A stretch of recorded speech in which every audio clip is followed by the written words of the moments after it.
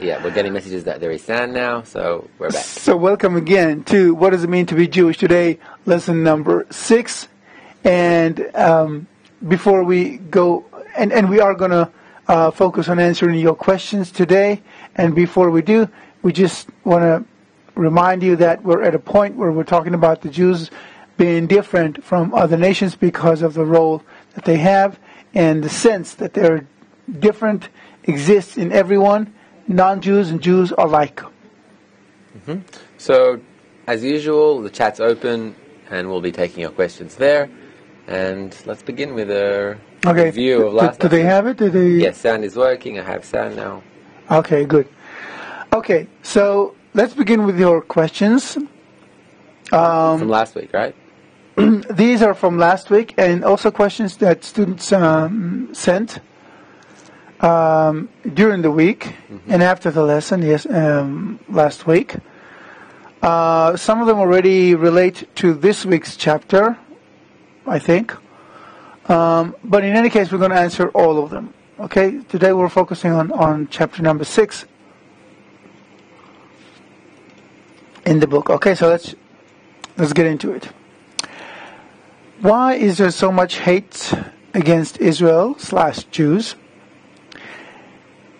If it's the people who contribute the most to the progress development of the world, yes, Nobel Prizes, inventions, high tech, etc.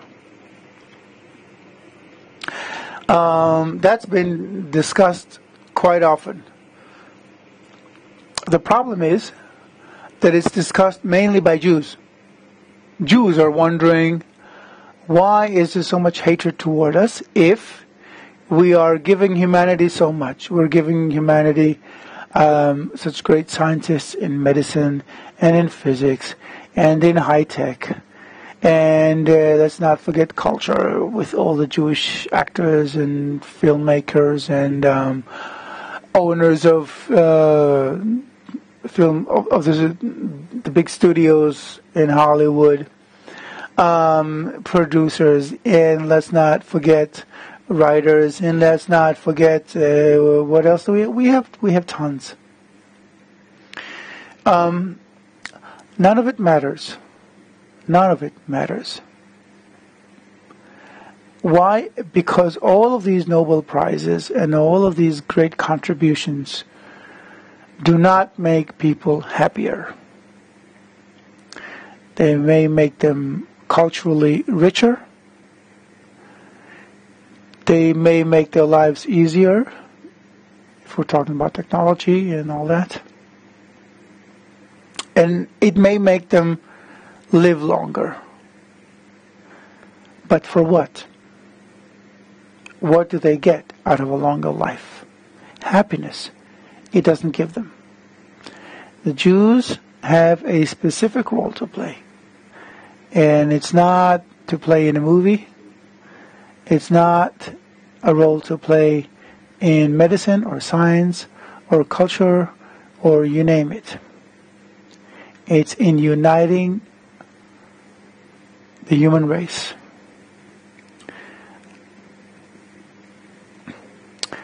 The guy who wrote the complaint about the Jews feeling superior wrote it after he read the book. And he said, he wrote to Dr. Lightman, he said, now I know you're arrogant, and it's a shame because I like your other books. It's not about arrogance. It's about something that if everybody tells you you're different, then you got to go and check how you're different. And if you look at what's happening today, you know the Jews are being singled out all over the world. Just yesterday or the day before, there was another demonstration on Fifth Avenue in Manhattan, outside a Jewish jewelry store, against the Jews controlling the finance and whatnot, and saying basically don't buy from Jews. Okay, so Jews are being singled out everywhere and for every reason. If you read chapter number 6, then you can see what Eric Hoffer wrote, what Martin Luther King wrote. There's a debate on whether or not he actually wrote this letter to a friend or not. But in any case, even those who say he didn't write it do say that the views he expresses in this letter are authentic. And you can see that anti-Semitism in every generation, in every period of human development, takes on different robes, if you will.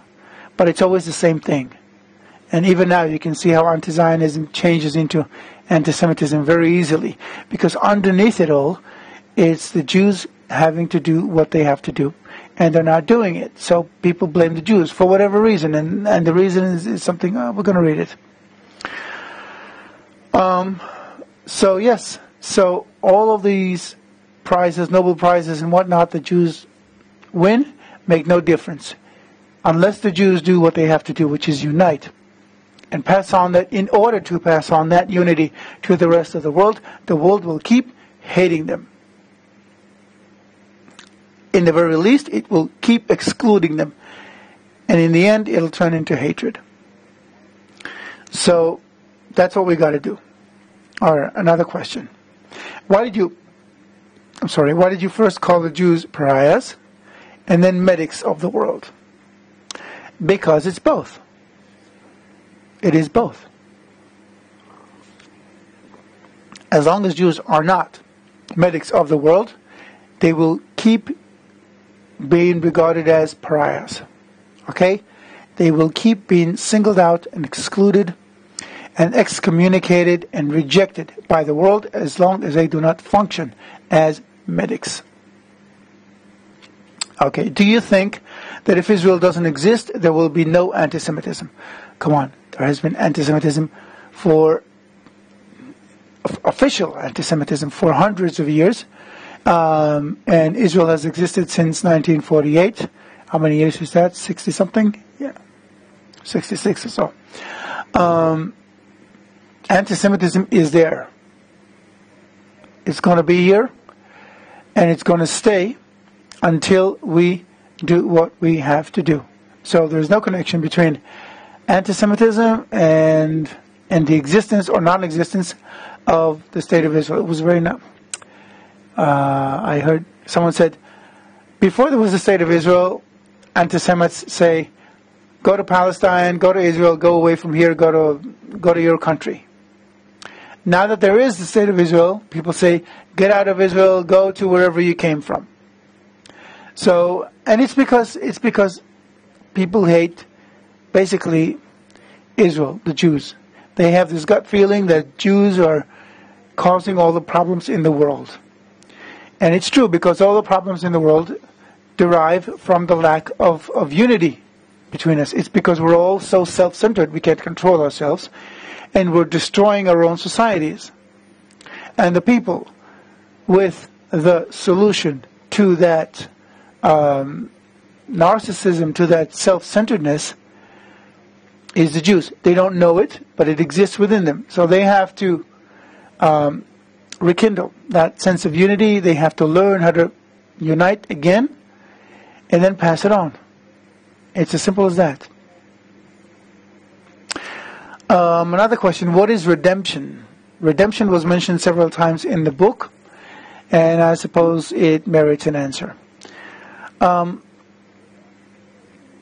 People think of redemption in religious terms, in terms of God coming down and delivering all of us from what? There is no God sitting up there behind the moon, behind the solar system, above, I don't know, the Milky Way, somewhere out there in space. There is no such thing.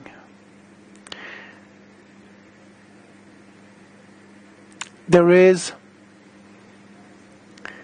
a very simple principle that reality functions through the interaction of two forces, if you will, two, it's not even forces, it's two trends, two tendencies, two vectors, if you will. One is toward receiving, the other is toward giving. And if you only, and all of nature, all of reality has those two vectors intertwined, and because there's no free choice, nature balances itself out. So it exists. And all animals, all plants, everything in reality feels it and functions accordingly. It's the law of life. Humans are the exception. We've been given only a sensation that we want. That's all we are. We are. Why is it so easy? Why is it so easy to turn us into these voracious consumers that devour everything we see, especially in others? It's because we are born with this tendency to only want to receive. We don't have the sensation that there are two forces at play here and that everything is one system. Why is that? Because when you have that awareness, then you become aware of the whole system. And people, the human race, are intended to attain that, to perceive that, to grasp the balance, the interaction, the existence of those two forces, those two vectors, and how they interact. And we need, all of us, to come to a point where we have complete perception of it. And therefore, we know how everything works. The ultimate goal of humanity is to become like the Creator, omniscient. So the only way to do it is to have us born ignorant of it and develop that awareness by ourselves. And then we know that everything works this way. Just like we developed the radio, which receives the radio waves, and then we know what's around us. So we got to develop the tool that perceives what's around us, and the way to develop it is by developing those two vectors within us. So we've got plenty of the desire to receive already. Now we have to develop the other desire, the other vector, to give. We do that by working on our unity. That's what Abraham discovered. That's what he was trying to teach. It's been phrased in different ways throughout the generations, but it's always about the same thing. You develop unity, you perceive the vector of unity, the vector of giving. In reality, then you perceive the whole of reality, then you become like the Creator, etc., etc. It's called by different names in Hebrew: dvekut, adhesion, equivalence of form, whatever. You do it through uniting. And that's the secret. That's the big secret. Now, we told you, it's not a secret anymore. That's the big secret of the Jews, and that is what they have to tell the world. Yes? Just wanted to add to that. It's a secret, but really if you look at nature and if you look at development for thousands, hundreds, even millions of years, then you can see it's not really such a secret. Because there have always been these two forces in nature. All the development comes from these plus and minus forces. If you look at an atom and the electrons and the protons, if you look pretty much at anything, there's always these two forces that lead to development. Right. And what you've basically been saying is that we have this one force which is, greatly increased, that ego, that desire to consume, not just consume material goods, but just to consume everything, even people, even emotions, everything we want to consume. And just a great shot looking at you. Anyway, so this adding this unity, adding this additional force of a plus, it's basically just balancing out the system. So, like we talked about, gravity is a law, and whether you like it or not, if you walk off a roof, you'll fall and you'll crash. And what we're doing here is we're simply beginning to understand that this tendency of nature, and how if we begin to adapt to that, if we begin to add unity or try to increase our desire for it, try to create an environment that supports this unity, we're simply balancing out these two forces in nature. And then, like everything, if you're going with the force of nature, then you're bound to succeed. That's the thing. It's very true what Gilad is saying, because when you look around you, you know, yin and yang, like it's been known for ages that these two forces exist. What we don't know is how we can develop this force, this vector within us. We are consuming animals, and we're the only animal that consumes more than it needs, and that is basically focused on consuming.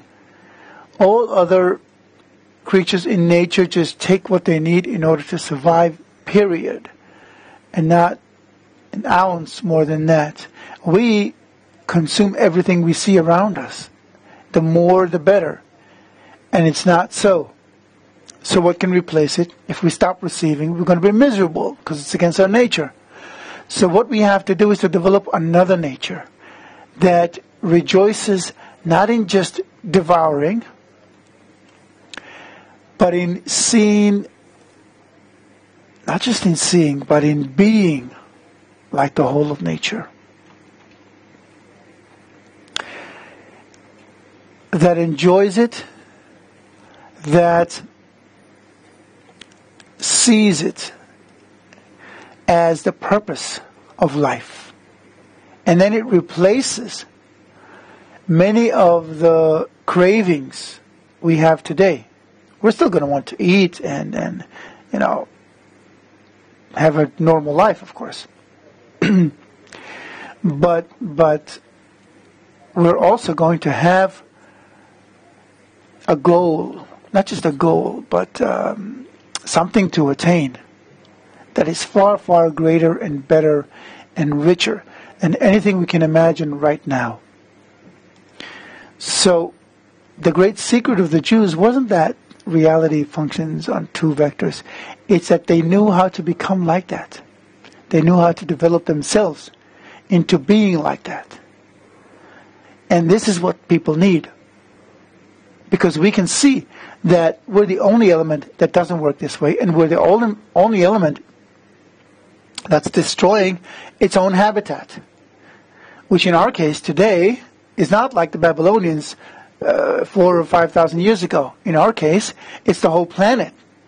If we keep being who we are going to destroy the entire planet, in the sense that we will make it inhabitable to ourselves. So it's a pretty urgent matter now. So we can't expect anti-Semitism to decline until we start actually providing a method for relinquishing self-centeredness and nurturing, I don't know if altruism is the right word, but balanced existence, in the sense that we ourselves become balanced. Do we go on to other questions, or is there anything urgent here? No, I think we can continue with the lineup. I'm pleased to read that a lot of people think positively about Jews. Okay, I guess this is Jew writing it. But that was a long time ago, because nowadays it's the opposite. Yep. When I read the news, how do you explain such admiration and such hatred together? And how did it become so violent in the 21st century? Well,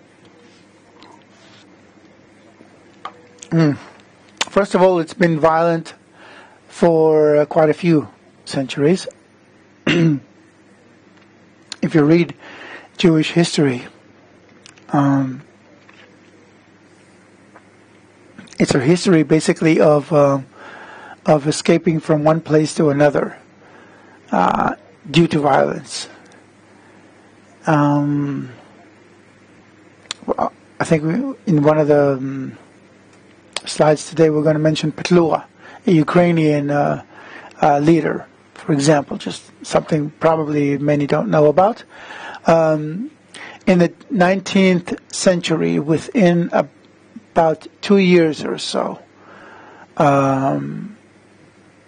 he was a Cossack leader. Afterwards, he was the prime minister or president of the Ukraine or something, a Ukrainian leader. And under his leadership, more than 800 pogroms took place in the Ukraine alone, in which more than 150,000 Jews were murdered. So it's not like violence began today, and I'm specifically mentioning him in order to avoid mentioning the obvious Inquisition in Spain and the Holocaust and all that. The Jews have a history of being persecuted and destroyed and murdered wherever they go. First they are welcome, and then they provide, they help improve the economy, and then they are accused for overtaking the economy, and then they are persecuted, and then they are murdered, and then they run away to another place. What does it all give us, though? These persecutions cause Jews to become more and more dispersed throughout the world. And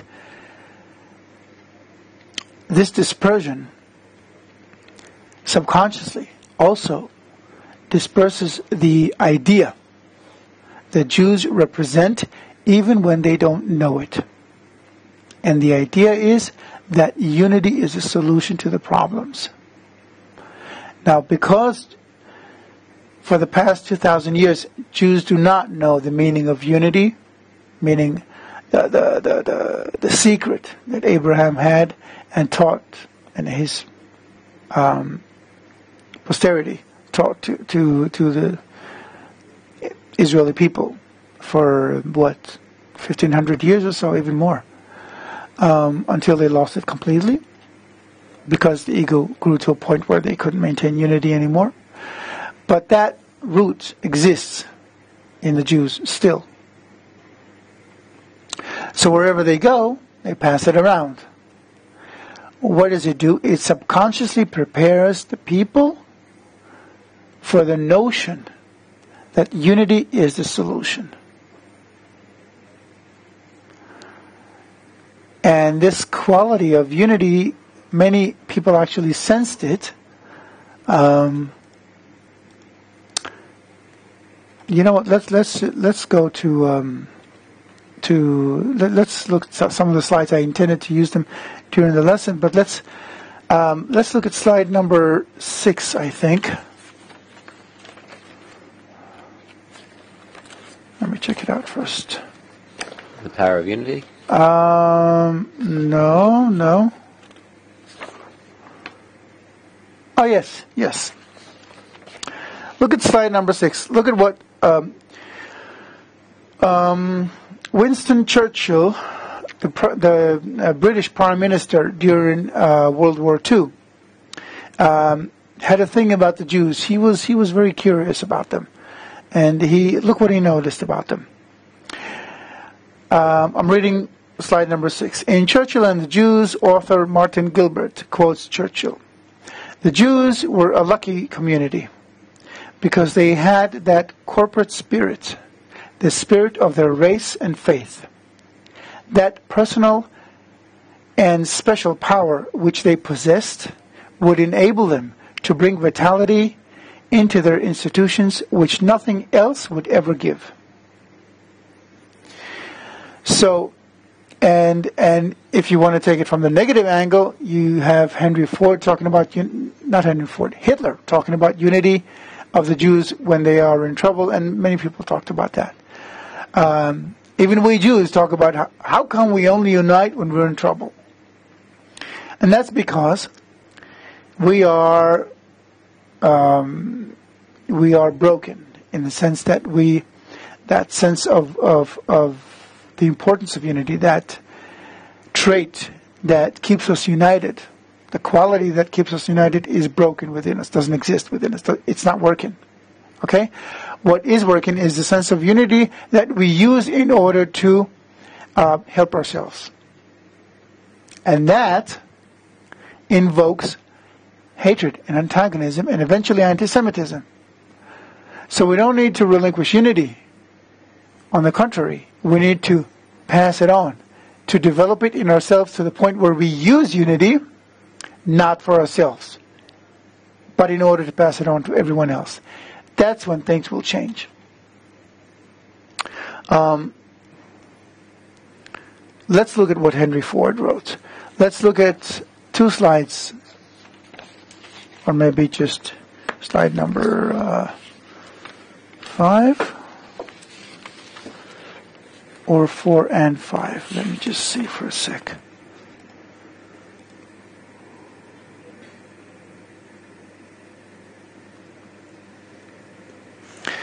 Okay, let's check out slide number 4. Henry Ford, the founder of Ford Motor Companies, was a great industrialist. He also invented this terrible thing called the assembly line. And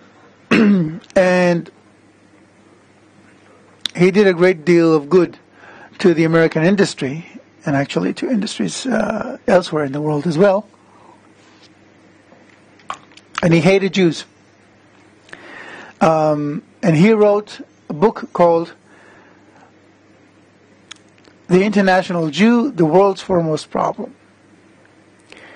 And in it he explains why the Jews are the world's foremost problem. But Henry Ford was a smart fellow. And he didn't just hate the Jews. He explained why.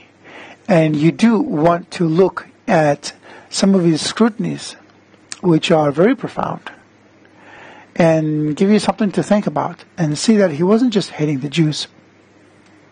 He was basically trying to convey a message that if Jews do what they should, they will not be hated. They will be admired. And he writes it in several places in the book. So let's take a look at 2 of these excerpts. Okay, let's look at slide number 4 again.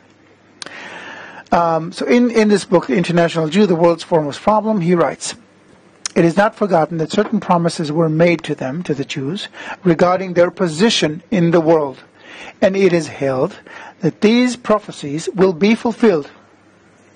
The future of the Jew is intimately bound up with the future of the planet, and the Christian church, in large part, sees a restoration of the chosen people yet to come. If the mass of the Jews knew how understandingly and sympathetically all the prophecies concerning them are being studied in the church, and the faith that exists that these prophecies will find fulfillment, and that they will result in great Jewish service to society at large, they would probably regard the church with another mind." So he's basically telling us, just do what you have to do, and we will embrace you. How? It doesn't get more obvious than that. Let's look at another one, slide number 5. Earlier in the book, Ford writes, "The whole prophetic purpose with reference to Israel seems to have been a moral enlightenment of the world through its agency." In other words, the Jews have the role of providing moral enlightenment. And this is not said by a Jew, but by an anti-Semite. And in another place, he adds, "Society has a large claim against the Jew, that he begin to fulfill what, in a sense, his exclusiveness has never yet enabled him to fulfill, which is what? The ancient prophecy, that through him all the nations of the earth should be blessed." Now you ask about Jewish arrogance.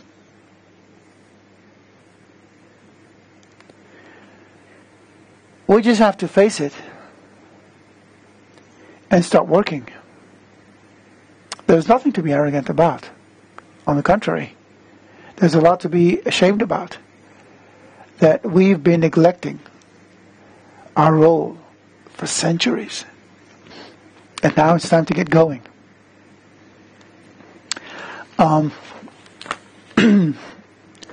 If you have any questions on that, please do ask them now in the chat, and we will stop and answer.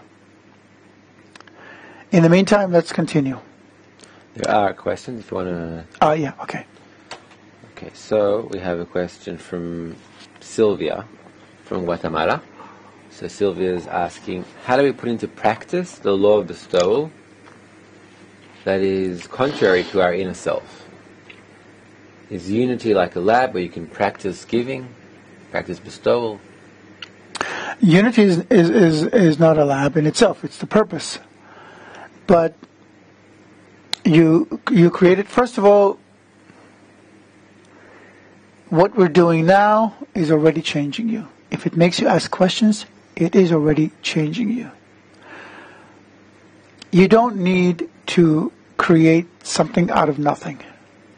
The vector of unity, the positive vector, the one that emits rather than attracts, exists in reality. We just need to tap into it. Because the minute you start thinking about it, it starts influencing you. You know what? Let's use a medical example or physical example.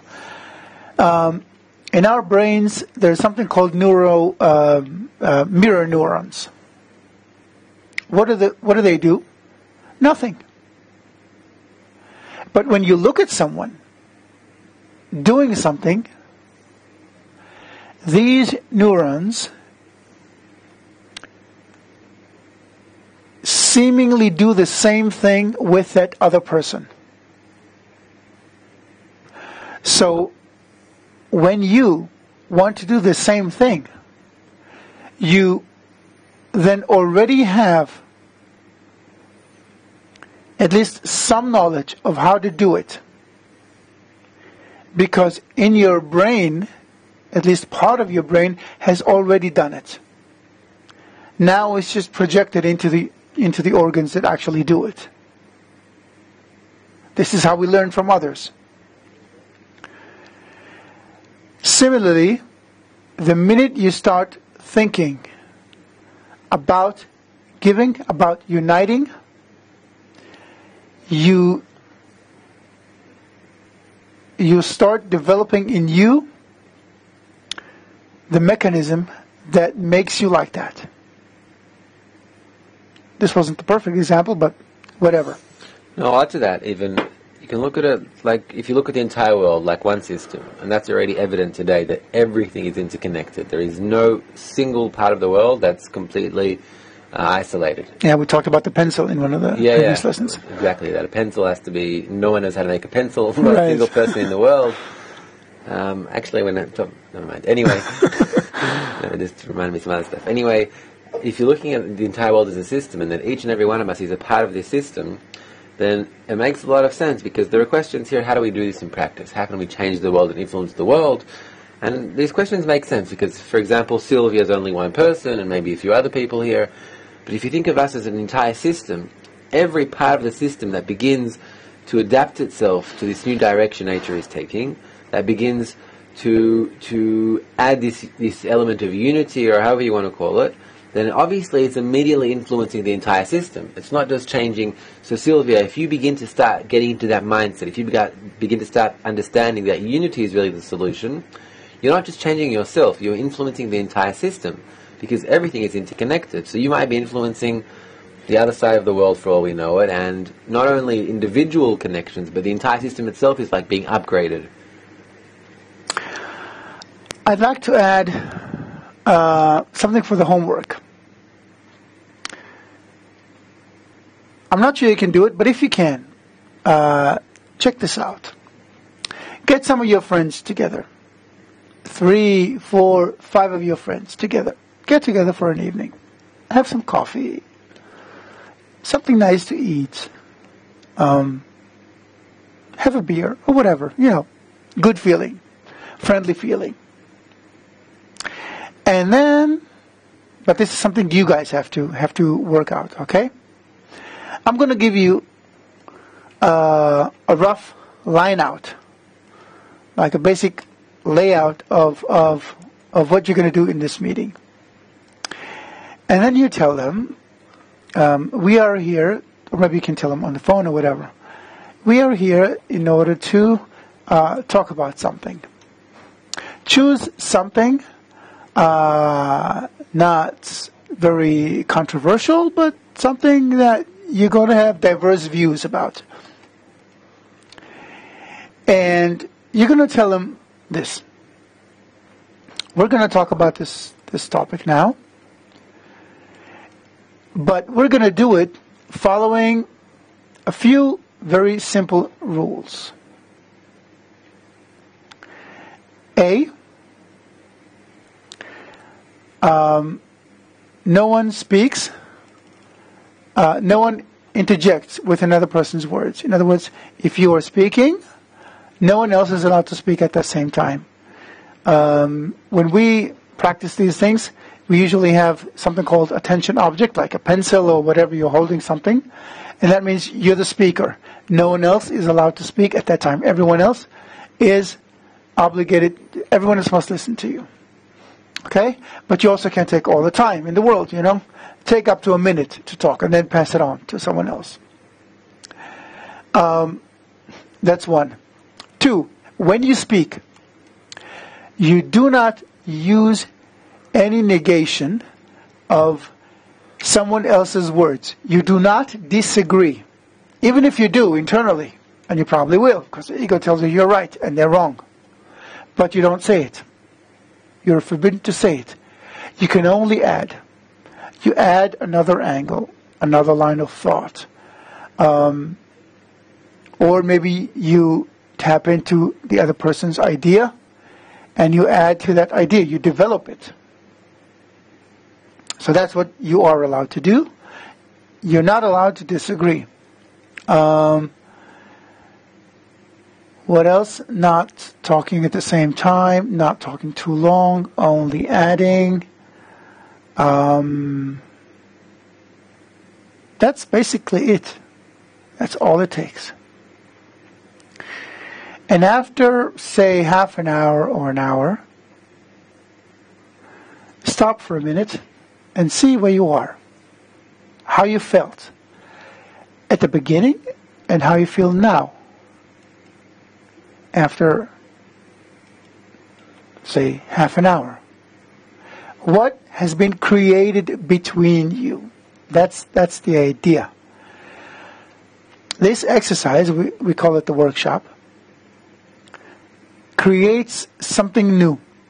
It's why? Because it's not your own view anymore, because you couldn't disagree with someone else. You couldn't make your view triumph over, overtake all the other views.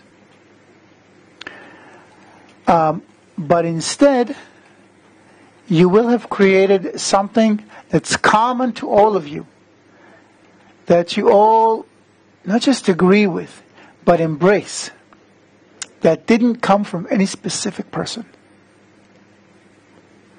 That something is the unity that we're looking for. If you do that, and it worked, you will not be able to hate any of the participants in the workshop. We've done that hundreds of times with people who are not, I told you not to take something too controversial. We've done that with enemies, with Jews and Arabs, with people who've been in conflict for years, in neighborhoods where people could not get along, and the neighborhood was in ruins. And in each and every time, people came out of there after an hour of discussing, saying beautiful things about all the other people in the workshop. They started WhatsApp groups and Facebook groups and and took each other's phones and everything, and they could not stand each other before that. They vehemently hated each other before that. So it's very simple, and it works. What I'd like you to do is try it out, those of you who can, and write to us. Where should they write? They should write in, I'll tell you in a second. Okay. Write to us and tell us how it went. And we're going to read it here next week. Okay? They can write to us on the Facebook group, Bundle of Reads, or after the lesson we're going to send an email that they can reply to with questions and anything else, so they can write it there. Okay, good. Good. Okay, so either on Facebook or reply to the email. Let's go to another question. Yeah, we are not going to get into the lesson today. We're just going to answer questions. Yeah, no, just before I post the next question, what you were describing, that round table, actually it's been found in research a few years ago in MIT that this is something that creates collective intelligence. We'll forgive the guys because they just both had babies, so yeah. they're sleep deprived. Pavel, if you can show Gilad, he's trying to say something, and people do want to see him. Okay. Assuming there might be a keep talking, Gilad. Yes, okay. And so anyway, you can move over here if you want. There we go. Thank you.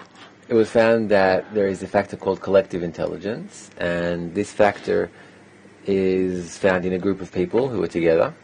And the amazing thing is that this collective intelligence is not correlated with the average intelligence of the group. In other words, if you have a group of people that are very smart with very high average IQ, it doesn't necessarily mean that there'll be a smart group. If you have people of average IQ... Probably because of their egos.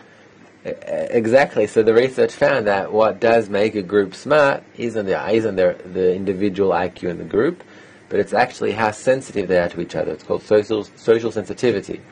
They also found that equal distribution of speech in that group is what makes the group smart. Oh, really? Yeah. Mm-hmm. So it's interesting to see that here again, you can be socially sensitive in a group, and that doesn't just influence your interaction with every other person in the group. It actually raises the entire collective intelligence of the group itself. And not only being one of the great elements... So the group becomes like its own entity. The group becomes its own entity. They don't really know how it works. There's no real explanation to how there is a factor that is not related to the individuals of the group, but it's only related to the group itself, with its dynamics, with everything included in it. But they just know that it does work that way. And it's just another example of... Well, first of all, it's an example of how the workshop and those rules of the workshop is something that really creates this positive social atmosphere. And second, it's another example of how if I change my approach, if I change my attitude, I'm influencing the entire system, I'm boosting the levels of the entire system as well. So, and that's another important point, that you don't need to suppress your opinion. You don't need to adopt someone else's view. There's no struggle here. The only struggle is not to say that you disagree, but do add your own. So you remain who you are. That's very important. You don't cancel yourself out, because that will not work. Yeah, so not in the long run, at least. We're aiming for unity, not for uniformity. Exactly. We're not trying to make people the same. The idea is not to make you all the same. The idea is not to oppress your minds or your views or who you are. On the contrary, your difference, your uniqueness is what you contribute to the group.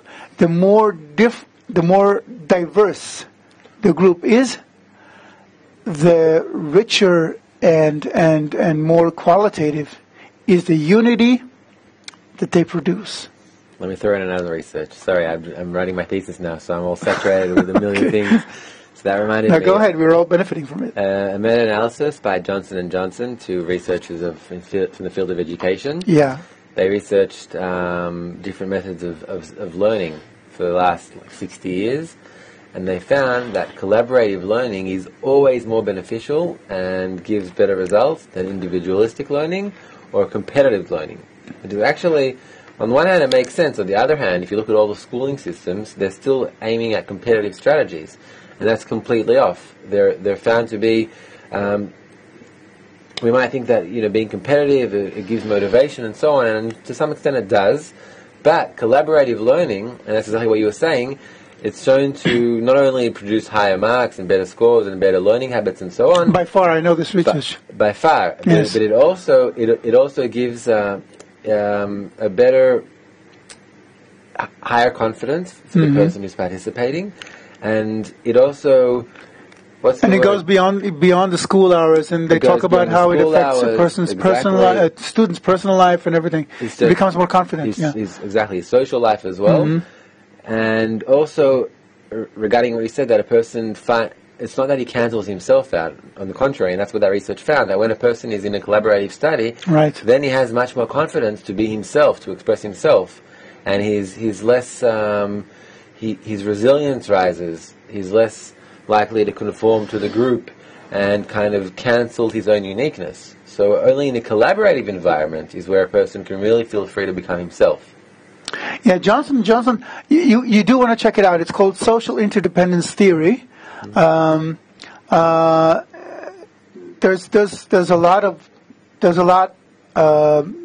There's extensive mention of that research that they did in Self-Interest versus Altruism, Dr. Lightman's book from 2009, I think, or 2011, whatever.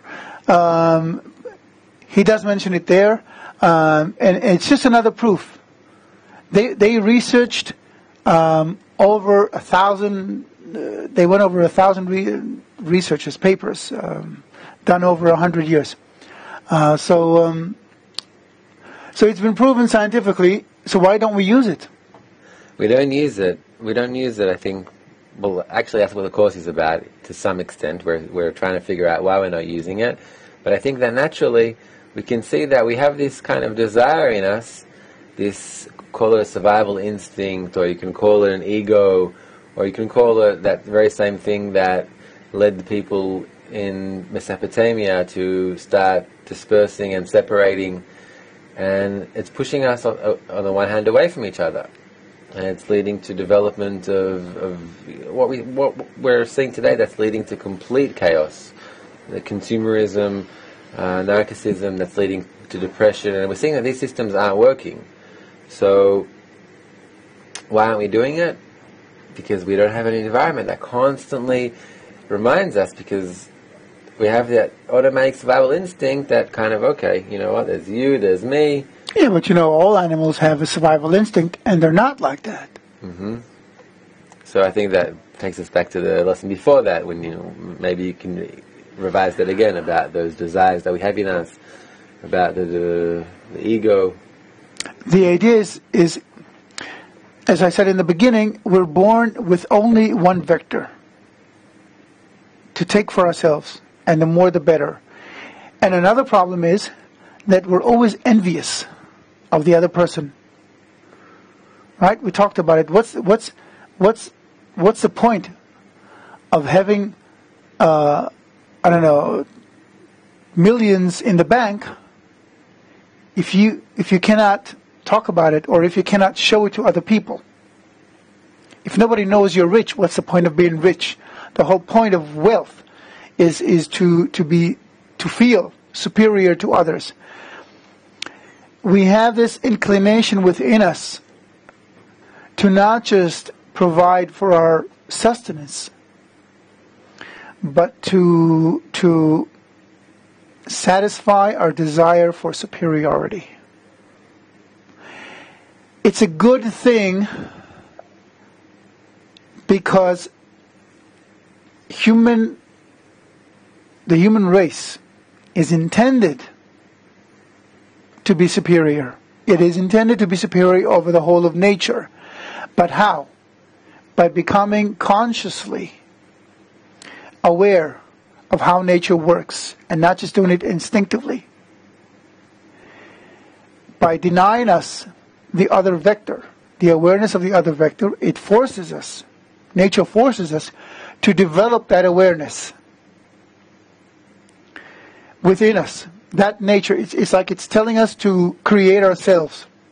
To create that part in ourselves that's missing, and thus acquiring the understanding of how the whole of nature works. And when you do that, you know how to run yourself, and how to run reality, and how to stop the chaos from happening.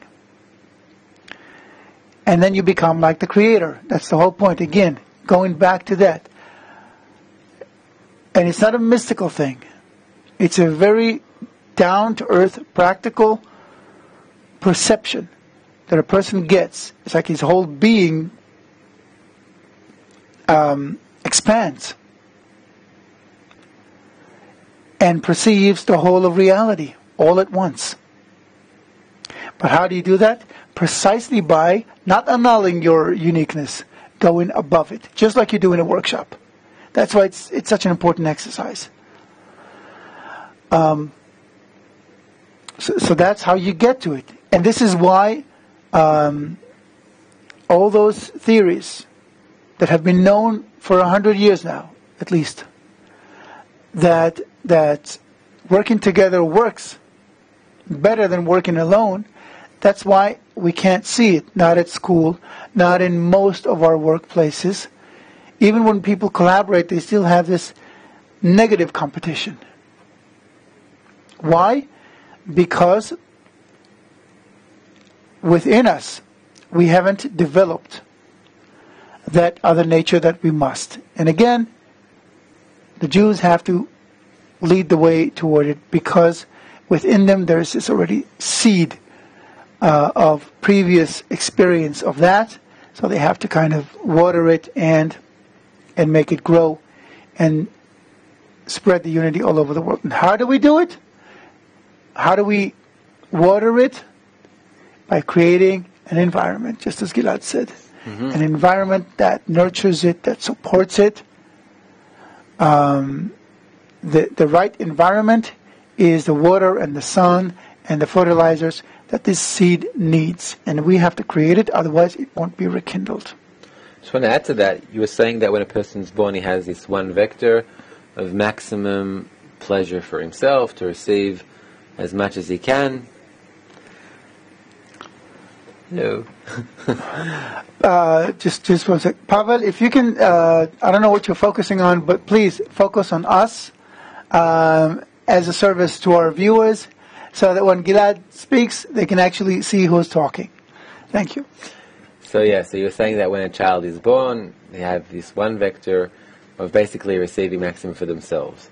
And that's true, and as we spoke about in the previous lessons, that's true on the human level. But if you're looking at the animal level of the person, meaning this body, which is no different than any other animal, if you learn, if you look at different animals, they have different biological structures, and we're the same. We have a slightly different structure, but if you look at an ape, we're pretty much the same. And on that level, we already have this preparation to connect. So as you said, if we create these positive environments and so on the one hand, our human level has maybe a resistance of it. I don't want to connect to anyone. I don't want to unite. On the other hand, our body, when we do it, it feels good. Releases oxytocin, the love hormone. It has a whole series of positive effects the moment we do create these positive connections. So it's like the system is already prepared for that to happen, and it only depends on us on the human level to start creating this and making it actually happen. That's very important, because it means that even us humans are almost entirely ready for connection. All that's missing is the transformation of the human part in us. Because the human part in us is the one that doesn't want to connect. Everything else about nature and about us is ready for connection, except our desire for it. Do we go on to another question? Yes. From there or from here? Whatever. Just maybe this is something good to address, maybe even in short. I'm not sure if I'm pronouncing it right. Tauni from Texas is saying, I hope the understanding of Israel is accomplished. And that Jew is not just a religion or an ethnic group. Even though we've spoken about it many times, maybe it's good just to remind that again. Viewers maybe have joined us now, people who are just watching this video. Yeah, first of all, if you haven't watched previous lessons, then you do want to watch it. As we said, Israel, the internal meaning of Israel has nothing to do with the physical body or with being born to a Jewish family or even being born in Israel. It has to do with a specific, not even a desire, but again a vector, a direction in which you are developing. Israel comes from two words, yashar, kel, straight to the Creator. When a person wants to reach the Creator, in other words, when a person wants to develop both vectors of life and perceive the whole of reality, that person is Israel.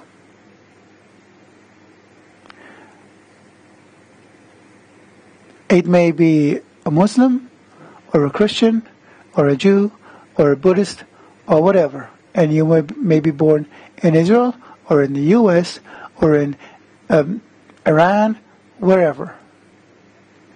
You're Israel. On the outside, you can continue doing what you were doing before, and you can continue belonging to whatever religion you were born to. Because religion has its own role, cultural role, social role, and it keeps society in order. But internally, when you have that desire, you are Israel.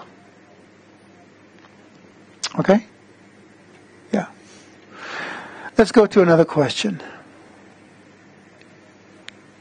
I have one here if you want.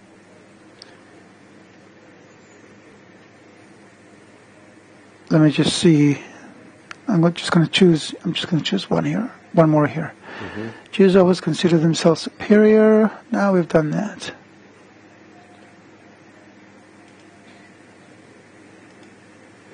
Why? Okay, let's go to the last one. Why the Jewish people are so proud of being Jewish, but try to escape their mission, like Jonah the prophet? Well, I don't know. First of all, speaking for myself, I was never proud of being Jewish, and there's nothing to be proud about. And there is no room for any pride or shame or anything. It's a system. Let's look at it as a system. We are all parts of a system. We got to function like the properly working parts of a machine. And just like parts of a machine don't feel superior, even if it's the CPU of a computer, the CPU doesn't feel superior to the memory, for example. Then, we just have to do what we have to do. Why do they try to escape their mission? That's a different question. They try because it's uncomfortable, because they're not aware of the mission that they have, because that seed has not sprung yet. So for many reasons, either because they're simply oblivious to it, that they have no idea that this is what it means to be a light for the nations. And even those who have an idea say, after Dr. Lightman wrote his New York Times article, he got this one message from a Jew saying, "What you're saying is true, and I know you are right, but you cannot say it." No, people aren't ready for it. You can't say the truth. You have to. You have to. The world is at a stage where it needs to hear the truth. It's hard to accept. It's uncomfortable. We don't have any other choices.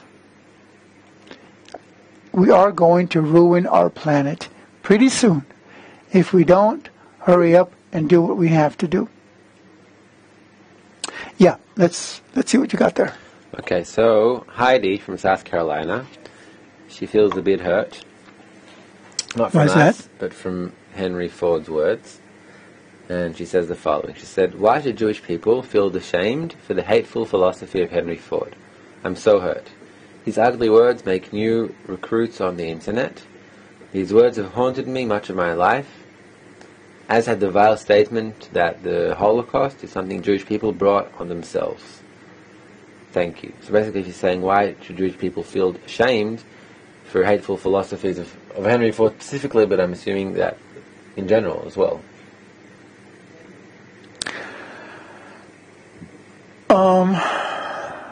In the previous lesson, we talked about Bala Sulam's warnings.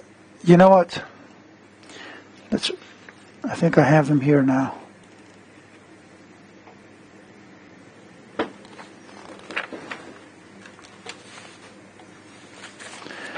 Give me a sec.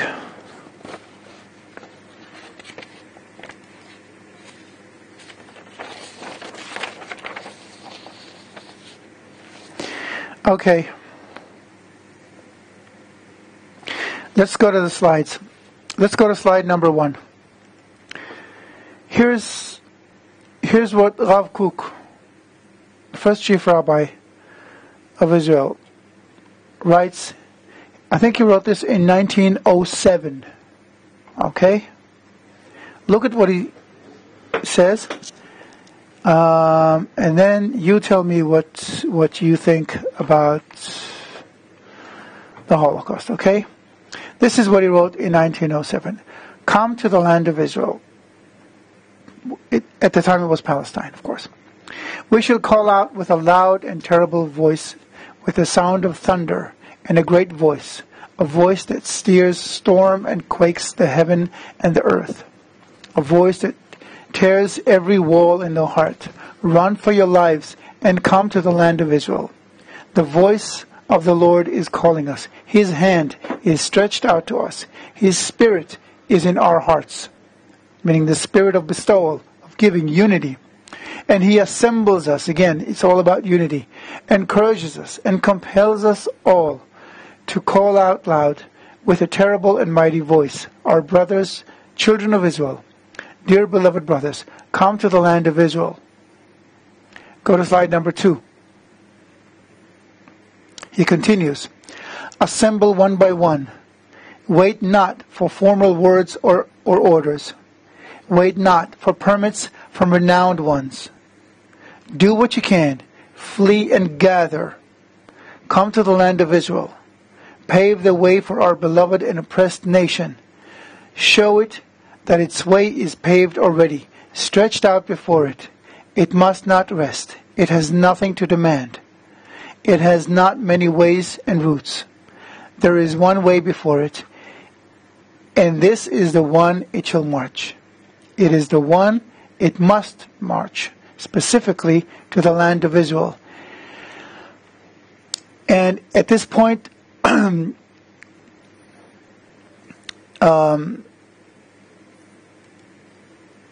he was also talking about how we shouldn't expect anything from the West, and that it's not going to be any better there. He died in 1935, before the Holocaust, but he saw what was coming. So we need to realize that in that sense, I suppose you could say that the Jews brought this on themselves. Of course, not intentionally, not knowingly, obviously. But we need to realize that all of the problems the Jews are suffering, it's because we are not doing what we must. You cannot blame anyone. It's the law of nature that when you have a dysfunctional element in the system tries to fix it. And that element never feels good about it. It's never comfortable. It's never pleasant. And the harder the element resists,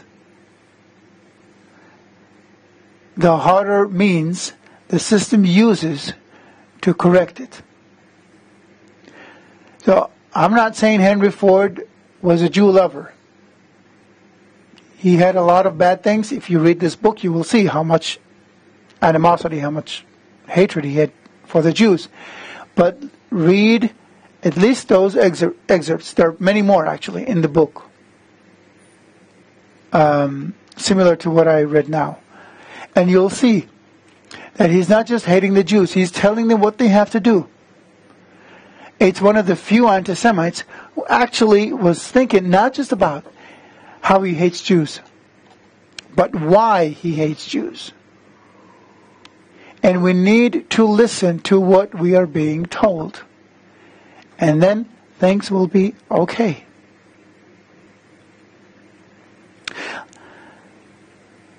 Rav Yehuda Ashlag, author of the Sulam commentary on the Zohar, wrote about this problem. He was actually trying to get the Jews out of Poland. We talked about it. And he was excommunicated by the Jews. So he left for Israel, which was then Palestine, alone. And he is the only one out of the 300 families he originally gathered to come to Israel. He was the only one who survived because he didn't stay in Poland. But he said, this is what will happen. Look what he writes. Look at slide number 3. Barasulam disputes the notion that Nazi Germany was a once-in-history event. It may have been the first, but he believed that unless we do what we must, it will not be the last. In his words, it turns out that people mistakenly think that Nazism is only an offshoot of Germany. All the nations are equal in that, and it is utterly futile to hope that the Nazis will perish with the victory of the Allies. For tomorrow, the Anglo-Saxons will embrace Nazism. And by Nazism, he also talks about fascism and every other form of fascism. But what he's saying here basically is just a warning that if we don't do what we must, we cannot expect anything good to come to us from the world, because the world will demand us to do what we have to do. And if we don't, it will consider us expendable. So, for the next lesson, try to do the workshop we talked about today and read chapter number 7. Mm-hmm. But especially try to do the workshop if possible. And on this somber note, we move on to our announcements. Yep. So as you said, the next lesson, chapter number 7. Yeah, but I just, guys, let's not be pessimistic, okay? Everything will be okay. We just have to do what we have to do, and then it'll happen. Okay. So next lesson on the 30th of December. That's a Tuesday. That's a week from now, minus an hour and 15 minutes. We'll be doing the topic on contemporary anti-Semitism, the roots as to why anti-Semitism has increased by 30% in the past year. That's next week's topic. So you're surprised by it. Okay. Also, please like us on Facebook. Our moderator posted the link in the chat, so you can just copy it from there. Or you could just type bundle of reads in Facebook and you'll find it. So please like it and you'll get the updates, and the video streams are going to be posted there as well. And there are discussions and you can ask questions there. So that's Facebook, so please join. And in the follow-up email after this lesson, you'll get a link to the lesson itself. And if you want to ask questions, or if there are things that still remain unclear after the lesson, or if there are any points that you find that you feel are important that we address here in this course, then please just reply to that email with your question, comment, anything that you wanted to say. Impressions from the workshop. Impressions from the workshop, yes, exactly. And that's it. So thank you, Gilad. Thank you, Chaim. Thank you for being with us. And we hope to see you next week. And until then, stay cool. Think about what we all need to do. And let's go ahead and do it. So until then, see you. Bye-bye.